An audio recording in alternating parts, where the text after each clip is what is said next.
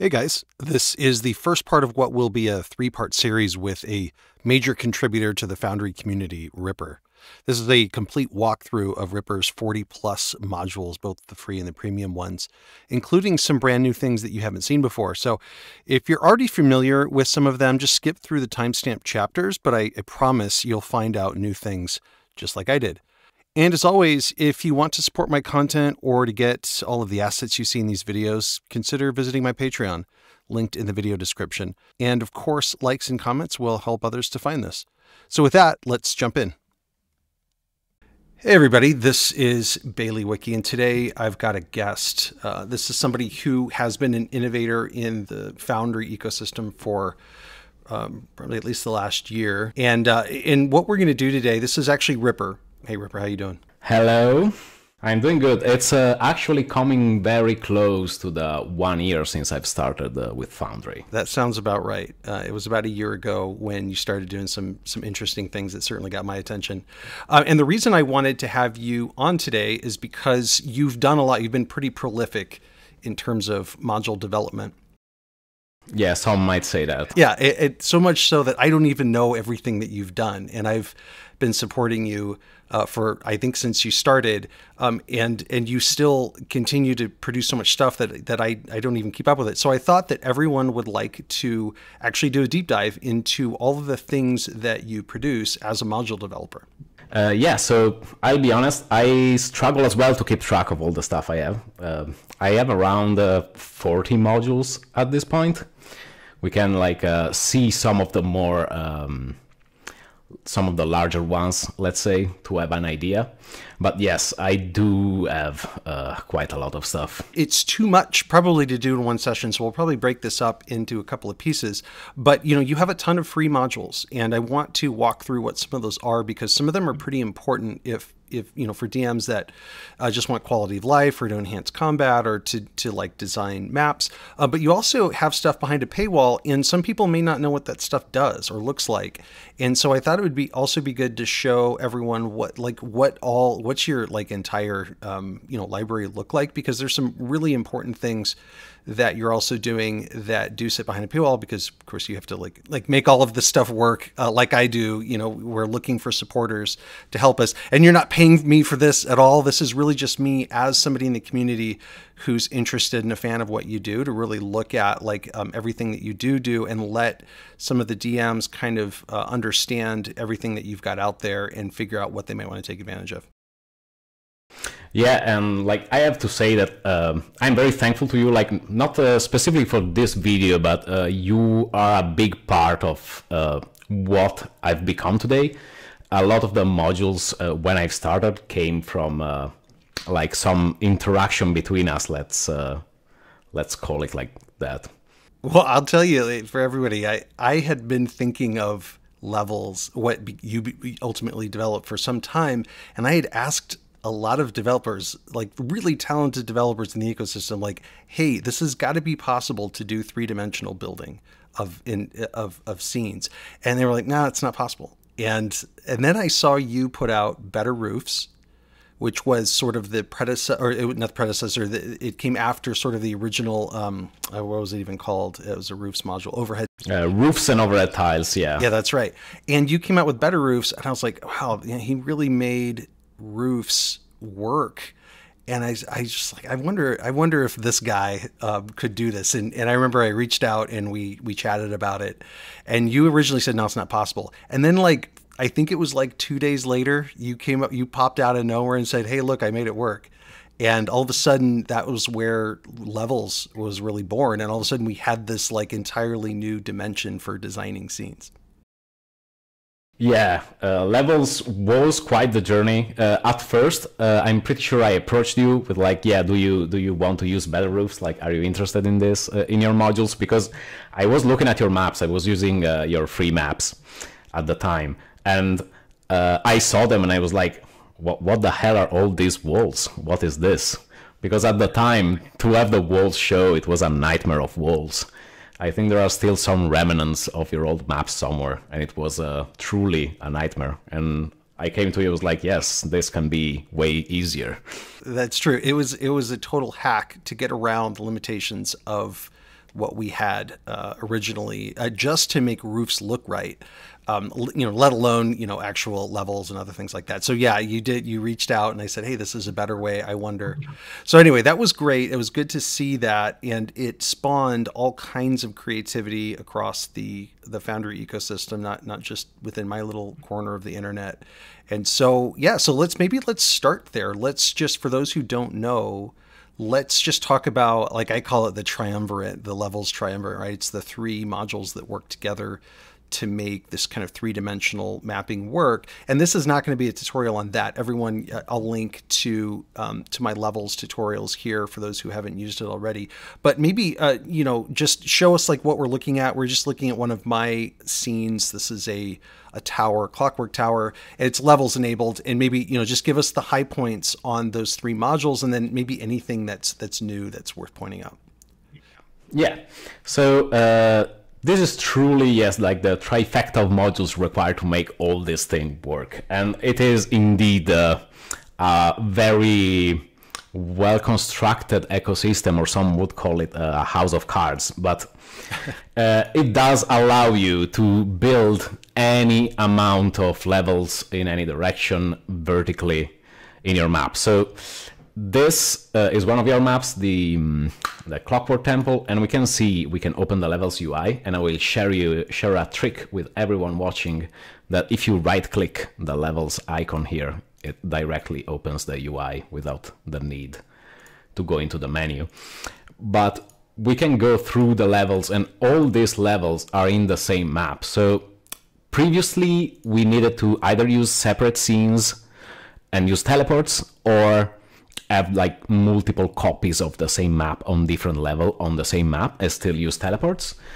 This new way of making this like verticality not only is most of the time is more performance effective, it's less expensive to run than having an insanely large scene, but it also keeps everything in the same map, so you don't get lost like switching between maps, hunting for your players. If you have a combat, it's gonna be a nightmare and stuff like that. So the idea was really have seamless combat in a single map. And we can see that if we explore with our token here, simply changing elevation will bring us to different levels. And there's a bunch of automated ways to change your elevation between not only what you've got baked into levels, but we've done things on like Monk's Active Tiles on how to just, make transitions between levels, but it's pretty seamless and it works great when you're trying to maintain just one combat experience, for example, across all of them. Yeah, the combat is really the highlight. And another interesting thing about levels that is not very well known, so I do like to point it out, that levels is not really creating levels. I know this like sounds crazy, but it doesn't work on a levels system. Level is a completely dynamic system. That means that we could have in this same exact map another tower with a completely different configuration of elevation and levels, and it will all work like seamlessly in the same map. And this is especially relevant if you have like a little town and you have like some houses with like 3 floors, but maybe one house has like each floor is 10 feet, another one is like 20 or 15 or whatever number you want. The same scene can allow for multiple buildings with different elevations, and the site still gets calculated correctly. Yeah, it's cool. I've got some maps built like that to take advantage of it. It's great. And yeah, so levels, as we've discussed, leverages 2 other modules. One is Better Roofs, which is like my first module, and the other one is Wall Height that I've recently taken over. And it's at this point it was like very convenient to me since the previous maintainer could no longer maintain it, and I was like, yeah, like I use like this module is so crucial to my work that like I might as well. So now they're all under the same wing. That's great because they do rely on each other so much. It's I was relieved to see you take that over. Yeah, so we can make sure that all the 3 modules keep working together correctly. And just to make some distinction, Wall Height and Better Roofs are 2 modules that work independently. Like you can just use better roofs, you can just use wall height. Levels requires both, of course, but there is kind of a subdivision of labor between the modules. So wall heights handles the walls, of course, and it does handle in some capacity lights as well. Better roofs, of course, handles not only the roofs, but also the underlying polygon system that is very crucial to levels. I don't think we're going to go in depth into this system in this video, but it's the system that determines like how the 3D collisions are calculated. That's all you need to know for now. And yeah, so basically these two modules kind of set the groundwork for level to build on top and actually do its work, to stack levels on top of each other. And really, levels was quite a journey, because the biggest struggle was figuring out a way to handle like token vision, like which token is visible, which one is not. Because originally I had a system that kind of tried to figure out like in which building you were, in which floor, and like do some like weird logic to figure out if you could see tokens. But there was always an issue, like if I have a token on the ground and I want to like see a token on a roof, how can I do that without it like looking like it doesn't make sense, right? And with the layer system, that was basically what levels was initially, that could not work, because if a token was on a roof, you would see it like no matter where this token was. Like if it was like miles away on the other, completely on the other side of the building, it would have been basically nonsensical. So let's say we have a building in this rectangle here. If a token is like 60 feet up on the far off corner of this roof, you would still see it. So that was the biggest journey, figuring out a way to make sight work. And in the end, I settled with like the 3D sight that we have now, that actually does like 3D ray calculations to figure out which token is visible. Now, what is anything new that you want to talk about? Because again, this isn't going to be a deep dive into levels, but is there anything that's sort of, because I know you've got some debugging stuff that I find really interesting. You've got some of your wall height components there. Anything you want to show us? Of course, like we have some new stuff that recently was added to levels. So one of the biggest struggles with levels was dealing with polygons. I know it's not, let's say, a user-friendly experience, but it's kind of a necessary evil for levels to work. So I kind of tried to make things a bit easier for the users and let them figure out easily if something is wrong with the map that will like break sight or something like that. So now in levels, we have this neat debugging tool here. And what this does is it examines all the polygons in your scene and tries to figure out if some of them are misconfigured, because maybe the auto detection failed, because on some complex wall configuration it can fail, or you manually defined it wrong. So we have this little tool that you can click and it will tell you, yes, all these tiles, like their polygons are broken. And in your case, like in this map, we have a lot of like the stairs. So for example, like these tiles, like we don't really care about those polygons, but we can see that like the polygon like for this tile is set as broken, and you can see that like it doesn't close properly and it's in red. So when you open the tile, it will show you, yes, this tile is broken, you need to fix it. And it will also give you a warning here. That's fantastic, because that is a big part of designing in levels, is just knowing when something is off. And so this makes it really easy to identify those. Exactly. And then we also have a new feature. This is still in development. It's not yet public. It might be by the time this video goes up. But I have a new feature in wall height that will show you the height of the walls like directly on the walls, as you can see. So this will give you, at a glance, will give you an idea of like where walls are, because it's kind of easy to get lost. And the tooltips are a bit annoying. We can all agree that the tooltips are kind of annoying. I turn them off. Yeah, exactly. So this can give us a very quick glance. So like, yes, all my walls are correct. I don't have like random walls at infinity or something like that. So this is hopefully going to be live soon, TM. Super helpful. Okay, And great. yes, we can Okay. see all the levels here. All right, so let's keep on this levels track because you have a few modules that sort of play in this family of levels and three dimensionality, and then we'll kind of go to some other stuff. Let's talk about some of the other free modules that apply here, and then we'll kind of go behind the paywall and we'll look at some of these other premium modules that you've got. So let's start with you've got something called Tile Sorter, which I use all the time. What's that? Yes, tile sort is a very useful module. So, sometimes you find yourself in that situation where you have like a bunch of tiles that are kind of stacked and you don't know like what is where. Or maybe we can have like some weird situation where our tile is here and the other one is on the bottom and we cannot select it. We have like to move it if you want to move this one. So what tile sort does is kind of comes to the rescue and try to help you solve the problem. So as you can see, it will give us a list of all the tiles on the map. Now, we are working in the background layer. As you can see, we don't have the foreground layer enabled. I'm not gonna touch the foreground layer because if we go there, we have like a million tiles, let's say like that, something like that, because this map is kind of massive. Yeah, it's absurd. But yes, we can see that if we hover over these images, it will show us, yes, this tile is here. But yeah, let's do the demonstration back in the background. And we have this market stall. This is like the bottom part, and we have this is like the top side. But let's say we are in this kind of situation where the tiles are mismatched. We cannot move stuff. And tile sort does what it says in the description, really. It helps you sort the tiles. And it does sort the Z index. So if we move this tile up, now it's going to be above this one. And of course, it works like with everything else.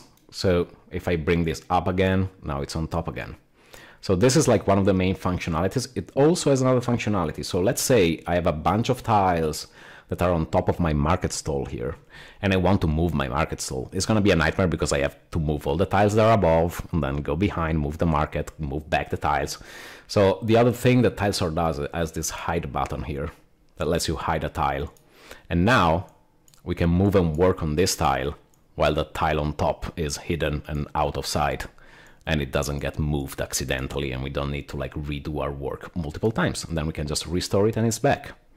Love it. It's as simple but very effective. Anybody who's working with a lot of tiles, or if you've used you pull in a bunch of Forgotten Adventures tiles, right, and into like a market, and you've got a bunch of items sitting there, all of a sudden your tiles start to stack up. So having things like tile sort to be able to move them around has been really great. Yeah, that is exactly why it was born, and it makes this kind of work that much more simple. Now there's another thing here, and we've got all these leaves flying around for some reason. It's actually not part of my scene as design, but we have it enabled so that you could show the next module, which is Weather Blocker. Exactly. So Weather Blocker is a very simple module that lets you block the weather in a polygon. That's kind of the long and short of what it does, but it has some nice features that kind of distinguish it from other stuff that might do something similar. Because you might not know, but also FX Master has a weather blocking functionality that spawned from Weather Blocker itself. But Weather Blocker does something extra with it. So if we create a polygon here, we can use it to block the weather. And I just enable this checkbox, update, and it will now block the weather in this area. Cool. But that doesn't stop here because, you can do this with FX Master, but what this does differently and extra is it has levels interactions. So if we do give like a height to our drawing, so now it's infinity, but we can set it like to bottom 0, top 19, we update, and now we go to our token. You can see that like the weather here is blocked. Right. So if I'm in a building, in a building here at the first level, I'm not going to have that weather inside the building with me, which is the effect you want. Exactly. But what it does is that like if you change your elevation, so we go at 10, weather still blocked, but we go at 20, and now it's no longer blocking the weather. So you can restrict to this kind of like boxes, cubes, the weather restriction. And this works with not only the stock Foundry weather, but also with FX Master? Exactly, works with both. Yeah, That's great. I didn't even realize it was levels aware. That's perfect. and it also does another thing. So if you enable the weather blocker integration in Better Roofs, it will automatically block weather inside buildings. So we could quickly demonstrate this. Let's move this to an overhead tile.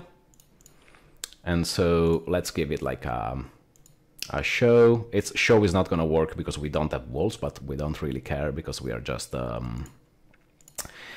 kind of showing up some stuff. And let's say this goes from 10 to infinity. So if we go in, you can see that the weather now it's blocked inside here. Oh, wow. So that's automatic. You just have to have weather blocker, and then the tiles themselves will block the weather? Not the tiles themselves, but the polygon of the tiles will block the weather. And because it's because it's levels aware and Better Roofs aware, when we are on top of the roof, it automatically knows that it does not need to block the weather anymore. Oh man, where has this been? I need to pay more attention to what you're doing. This is great. Yeah, and someone can just enable it in one of your maps, and it will like just work automatically. Okay, fantastic. All right, so that's the free stuff that's associated with levels, and that already is really great. There's some stuff behind your paywall though that I want to talk about, and one of them is relatively new. I don't even know if you've launched it yet. This depth blur module. Yeah, the depth blur just launched like a very like short time ago, and yeah, it's a new module that adds some eye candy to levels. It's important eye candy. It's not just eye candy too. It really helps with the perception of depth. Yeah, perception of depth. Right. So what is it? So as it says, it's a depth blur. Basically, what it does, it blurs the map depending on your elevation, or more precisely, how far you are from a level. So you're gonna just enable this checkbox. So I have the module enabled. There is no other configuration needed. This is your map we just used. So we just enable this checkbox. We save the settings. Okay, so now that we've enabled depth blur, we will see that there is something different in our map. So if we go up in elevation, you see that our background here is starting to blur. And if we go further up, it's gonna get more blurry. And it's gonna go on like this depending on how high we go. And you can see that every level on this map is blurred differently. Wow. So if we go all the way to the top,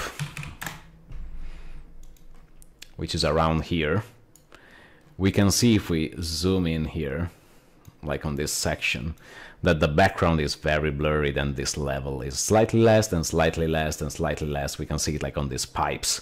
And then we reach this level, which is completely visible and clear. Wow, that's amazing. It really does. That has always been the missing piece of, these levels maps, is being able to perceive depth. And this is a big deal. And I've seen some of your other sample videos. I think you had Mad Cartographer and some other ones where it really does make all the difference in terms of players just being able to just sort of perceive that they have depth to the map. Yes, it definitely helps you understand how high you really are, because sometimes with just the numbers we forget how much distance that actually is.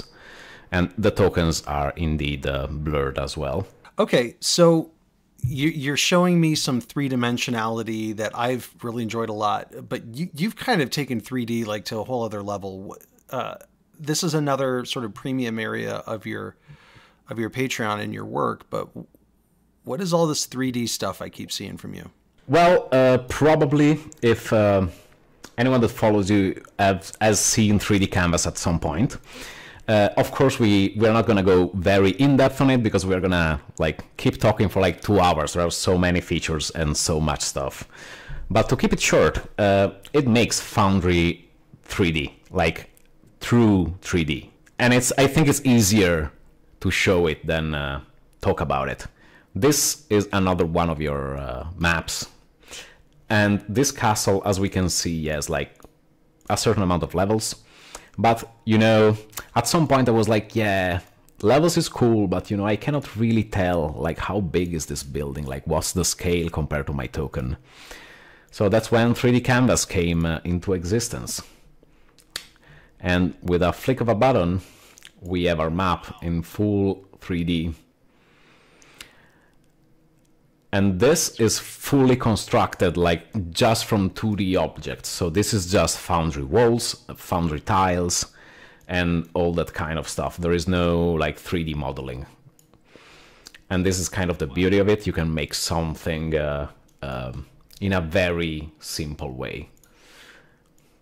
And of course, you can just drop your tokens. And as you can see, we have this beautiful token bases. Now we are using the 2D stand-ups, but you can load in any 3D model that you want, really.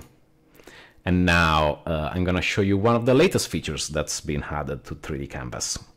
Since we are not going to really go super in depth, but I think this is pretty cool. So now it can sync with levels. So we can basically go around here, our building, and simply explore it. And this, I think here there is a levels enabled stair. So there we go. So it will bring us to this stair and we can decide on what level we want to go. So we can go to the archer post and now we are here and we only see this level and we can navigate here. Or we can go to the rampart and go to the windows and all the way to the top. Wow. So all of the stuff that I'm used to being able to do with my players on a levels enabled thing, now I can do it in 3D because it's aware of all of these levels. It removes them for me. I can navigate within the structures of the building, all that stuff.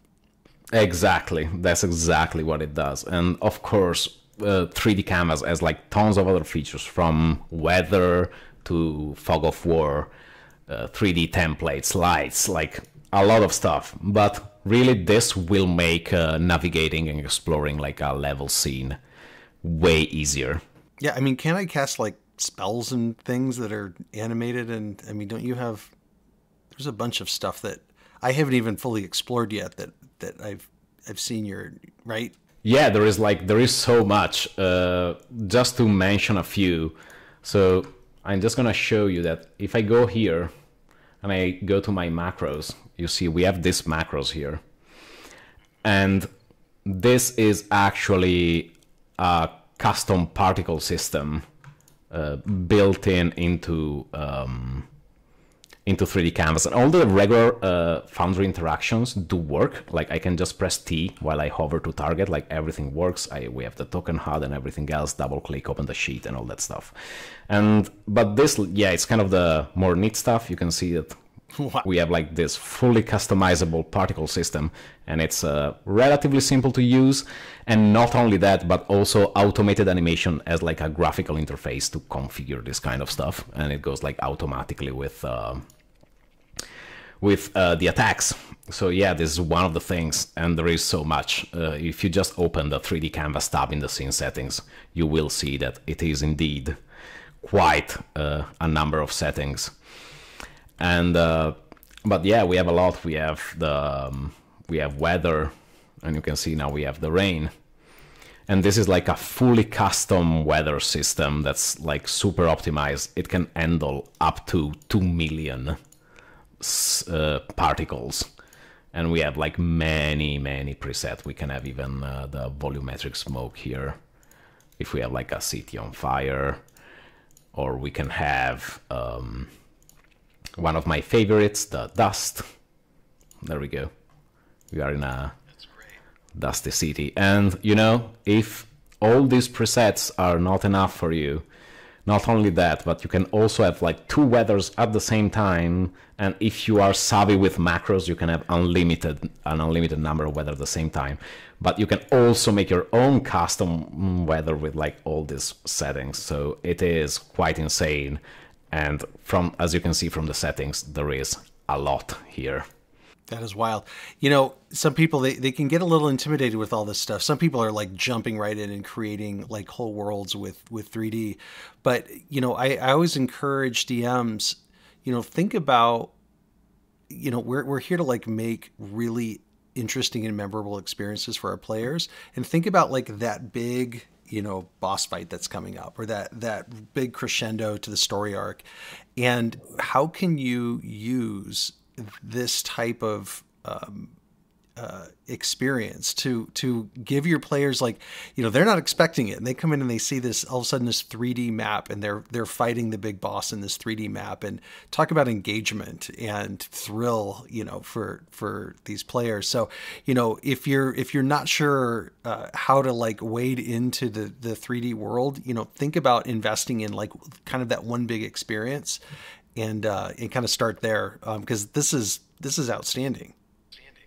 Yeah, and like every time I whipped out my 3D maps with my players, they were like, whoa, this is amazing. Because like once you're in 3D, you can really understand the scale of things. And because this is what Matt Mercer presents to his group. He just does it because they're all sitting in one room. But for those who don't have everyone sitting in one room, it opens up the ability for us to create those tactically interesting maps in all of these different dimensions. Exactly. And I know that like a lot of people have made some very clear, have some very like clear question, complaints, doubts on 3D Canvas. And one of the biggest one is like, where are my 3D maps? Like, how do I make the 3D maps? Because, for tokens, you can still use the 2D images and they look, completely fine. You don't need like to have 3D models for everything, right? But the maps, like even a map like this, it does take quite a long time to set up and have everything correct. So I know that like one of the biggest problems for 3D to take off a bit more is like, yes, there are really no 3D maps. Sure, you can find some online, but the selection is maybe a bit limited. And so that's what the latest update for 3D Canvas really is about. And this, you haven't seen it yet, and it's quite insane, let me tell you. So, let's say, someone uses your map and is like, I like this Bailey's map, but I wish there were more rocks in this map, So now we have a full library of hundreds and hundreds of 3D assets that are available to use for all the 3D Canvas users. And you can just open your file picker. We have the 3D previews here in the corner, and you can just slam a rock in. It's that easy. And there is everything in here. Do you want like a fancy tree? And you can move it. And we have all these keyboard shortcuts here that can help us scale and do like crazy stuff and do it quick. Want to rotate? Do you want to tilt it? You can tilt it. Like, you can do whatever you want and manipulate these assets and like enhance maps like this, or even create your own from scratch in a matter of minutes. That's amazing, because it's always been, how do you get the assets, right? How do you get the things? 'Cause most of us aren't going to sit here and try to make 3D assets, right? That ruin that you saw, it took just tons and tons of man hours. So you've brought a big library that we can just plop down and get started. Exactly. And you know me, I'm not a map maker. I don't know if I show you any of my maps, but my maps in 2D, they suck. Like I'm really bad at making maps. I'm not an artsy person, I'm more technical. Yeah, stay in your lane. But even me, I can use this system to make a map. I'm gonna show you what this system can really do. Because it's not only this, it does even more. So if we look at this, we have our tile. And we have a big rock, and you're like, yeah, what are you going to do with the big rock, But we have the fill mode. So 2 clicks, and now it makes more rocks. And this is like super optimized, so it runs very fast, even if it's a lot of rocks. And we have all these randomized possibilities. So I can just like color these rocks, give it like a random color, and now we have a bunch of rocks here. Wow. And they are gonna go everywhere, but we can make terrain with this. We can make whatever you want. So Control R, and we tile this so it's larger. And then Control W, we make this longer, and it just goes and goes however big you want. And you can kind of make whatever with this. So we can scale, we can do all this kind of stuff here, and we can just gonna make it bigger. I'm not gonna make like some any insane map like you do, but I'm just gonna show you like how quickly you can have like a map done in this. So let's say we have this. So now we just copy, we just paste. Now we have a second one, you know. Do we want to have this like randomized a bit different? No worries, there is like a random seed, just put some random text and we have like a new thing. And you might notice that I'm using this map is just like a default map. It's just I just added a skybox and this is also included. And in the bottom we have just a texture from Forgotten Adventures. And we are gonna just do one last thing because I don't want to take up all the time on this, but so we have like a water tile here and you can just make it bigger, and it's basically we have some water, so we can even do the stretch mode, and with this we can kind of make it the size that we want. It doesn't really, like, the possibilities are kind of endless. But yeah, we're gonna make it just a simple tile and scale it a bit bigger like this. So we can have our water here, and then if we really want, you know, we can make it more beautiful, but making it like a bit smaller, give it like some tint here to make it the color of the ocean. And we have like a map, and like we are ready to play on this cliff. We can just, like, you know, slam down some tokens. And we are ready. Gosh, it's insane. I love it. Wow. But it doesn't end here. You thought it ended here, but it doesn't, because we also have a new thing, which is this. So we now have the 3D geometry itself blocking the site. So this map has no walls, but the geometry itself is blocking the site. Wow. So if we go here, we see the token, but if we are like here, we don't. And it's all automatic. And this map was made in 3 minutes. Wow. I actually feel like I can make a 3D map now, like instantly, and put tokens on it and have a battle. That's amazing. And there is even more good news for you and other creators, because all these assets that are available to make the maps are all a CC0 license. That means that you can use them to make maps that you can sell without a worry. Wow. Well, hear that, creators? Start making your maps. That's amazing. Well, this is I think this is what we wanted to accomplish today, as far as like looking at your body of work that were specifically around levels in this sort of 3D construction, right? Anything else that you wanted to show us? No, I think like this is the biggest thing, really, the map building that I wanted to show. But there is much more to 3D Canvas, of course. I have plenty of videos that you can watch and plenty of trailers. But yeah, this is, I think this is gonna be the game changer for 3D Canvas, like the ability for anyone with like zero skill to throw together a quick map. That's great. Well, I'm going to be playing with this myself because this just blew my mind. Okay, well, I think for this session, I think this is pretty good. How do people find you? Well, people can find me on many channels. My website is like the central place for all my stuff. So that's thereaper93.com. And from there, you can join my Discord and you can like check out all my modules. You can visit my Patreon. You can see like which modules are paid, which not. There are all sort of videos, tutorials, and all other stuff, including your tutorials. Yes. Okay, great. Well, I will link all of that stuff that you just said. I'll link it in the video description so people can just find you easily that way. They can check out your Patreon and see, you know, how to support you and then get access to all this stuff.